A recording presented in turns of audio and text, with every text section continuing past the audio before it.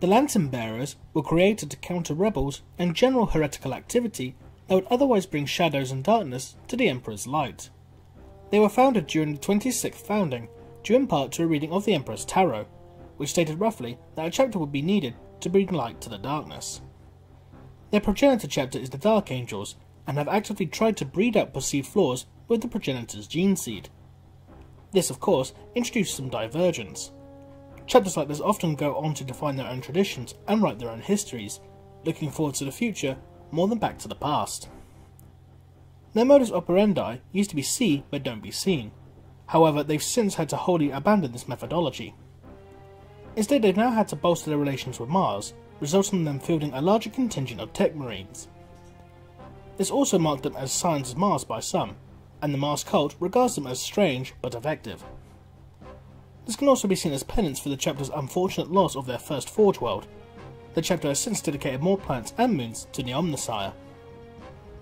During the chapter's breeding out of deficiencies of their gene seed, a slight defect occurred that resulted in a hypersensitive oculobe, which results in a mutation of bioluminescence of the eyes. The chapter is noted as being extremely prideful in their colours, to the point that it's noted as a chapter flaw.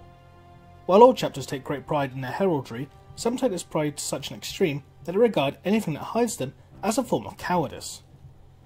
They wear their colours proudly and make use of backbanners to better announce their presence on the field of battle.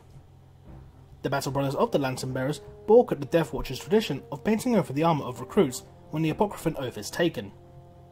Some of the Lantern Bearers who have joined the Death Watch have even refused to do so, serving only a short time within the Death Watch before returning to their chapter in bitterness.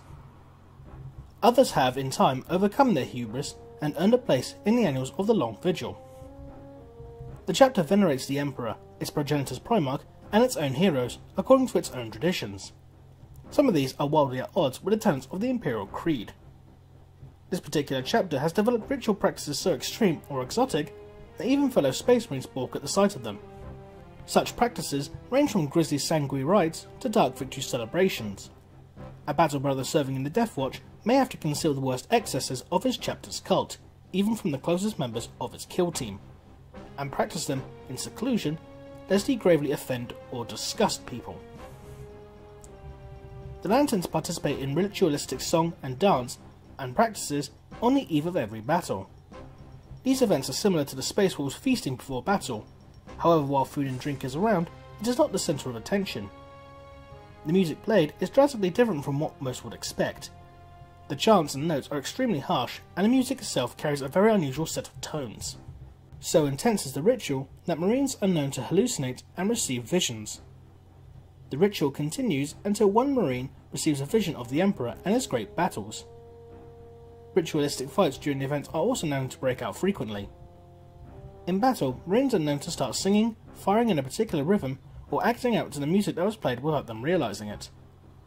Therefore, the songs played are carefully considered and planned out depending on what the battle is to come.